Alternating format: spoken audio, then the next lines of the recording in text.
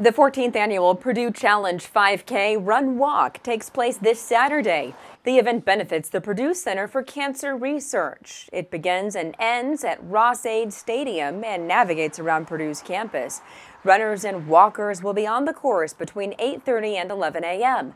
Drivers should note that during the 5K, some West Lafayette streets may be completely or partially closed. Those areas include Stadium Avenue, Grant Street, McCormick Road, and Northwestern Avenue. The Challenge 5K has generated more than $1 million for cancer research since 2008.